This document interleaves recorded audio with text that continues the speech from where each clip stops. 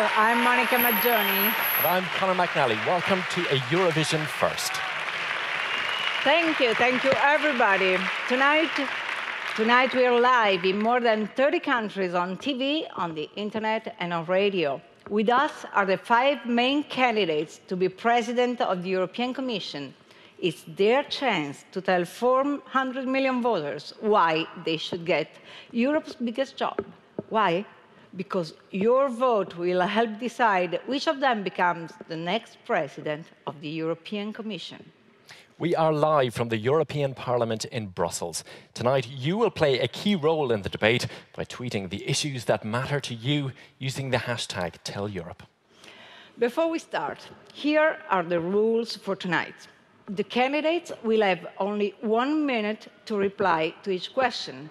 They will have 3 opportunities to come back with 30 seconds of rebuttal.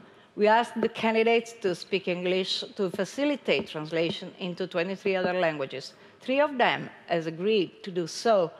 The order in which the candidates speak was decided in a draw earlier today. What I want to tell tonight to this audience here, but also to the people who are watching on television or over web stream, is that from 22nd to 25th of May, it's your choice. You decide what direction Europe will take. And we Greens and we offer an alternative Europe. I am fighting for Europe that cares about people more than it cares about banks. A Europe where we revive the European dream of not letting anybody fall anymore, of caring for everybody. A social Europe, one of solidarity, and then one that is again at the forefront of fighting climate change, because this will also determine our future. I offer as Europe of solidarity, of democracy, and of the people. That's what I'm fighting for. And you decide from May 22nd to May 25. Here's our offer, and I really hope that you're going to be with us, that you're voting and also fighting on the streets for better, for new Europe. So on the screen here, you can see our #TellEurope social media hub, where Eurovision editors are coordinating an international team of experts from public service radio and TV from across Europe. They're working hard right now, engaging with people on the web.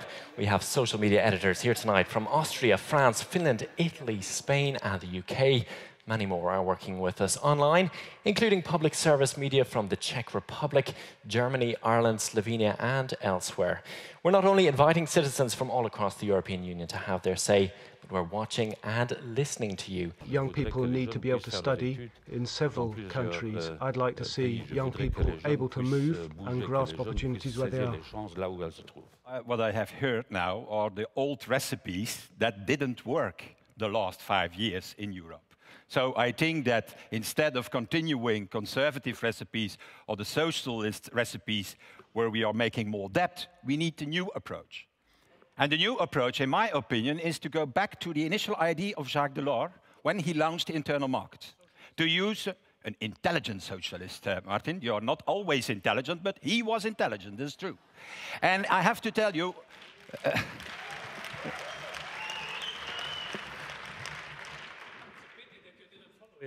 Yeah, well, maybe can I again have the seconds of Mr. Schulz now, because he's intervening. But what we want to do is to have a new...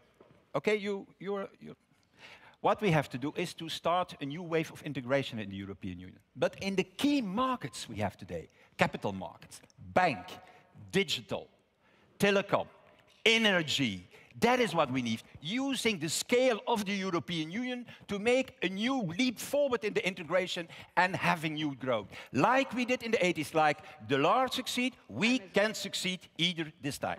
Okay, you know, I want to see what's happening out there in the social media, because I think that many people are trying to talk to us. So let's listen to them. Conor. Let me tell you, it's very busy on social media tonight. You are keeping our team very busy. We are trending in 5 countries at the moment, including Spain, Italy, France and Belgium. And we can take a look now at the breakdown of languages that you're using. Take a look at the screen there. We have English, obviously, is #1.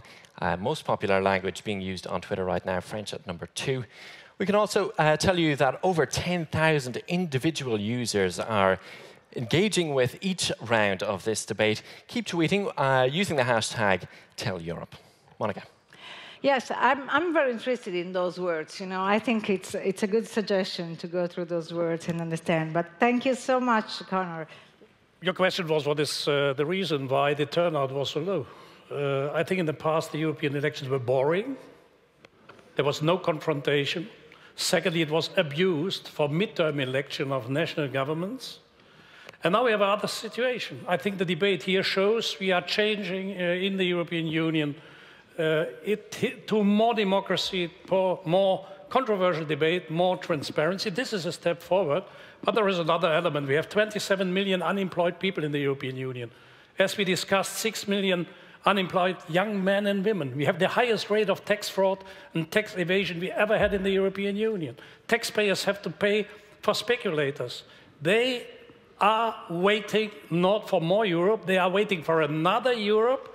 And if we debate the concrete proposals, how to change Europe for more justice and fairness, then I'm sure that we will regain trust of voters and that the turnout will be increased.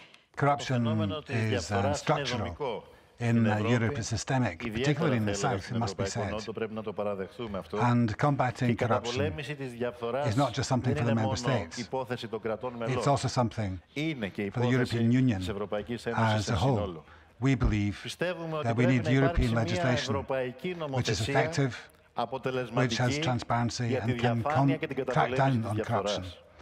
And we also need to get effective legislation to combat tax avoidance, tax evasion, because that's also a form of corruption and another form of economic crime.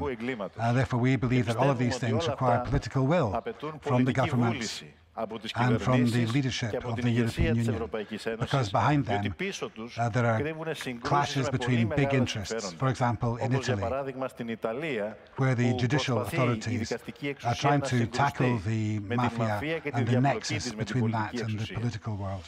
There is a very little out of program that all the candidates agreed on, because I think that Ska Keller can give us a few seconds while Connor joins me. So just a second. Ska Keller. We've been debating Europe today, but we shouldn't forget that people elsewhere are suffering, that they're suffering from poverty and hardship and war and persecution. And just as one symbol that we care about this is that we're participating, all of us together today, in the Bring Back Our Girls campaign.